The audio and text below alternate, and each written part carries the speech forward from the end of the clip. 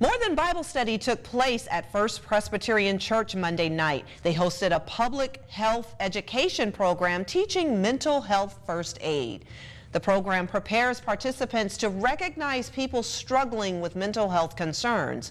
They're not taught to diagnose, but to talk about the different signs and symptoms. Program coordinator Mary Schock says participants learn when something is minor, an immediate threat, or needs intervention. She says they learn through role plays and looking at different scenarios. Schock shares the benefits of the group setting.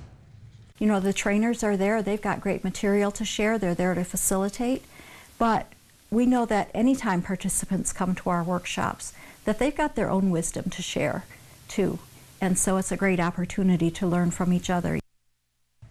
The program lasts for 2 days, 4 hours each day. Schock says participants learn a model called ALGE.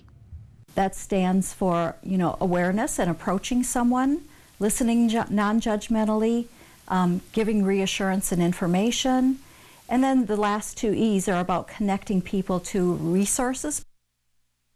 Schock hopes the program gives participants confidence to approach struggling friends and family. They rotate courses in Alpena, Alcona, Montmorency, and Presque counties. For more information on trainings, you can visit WBKB11.com.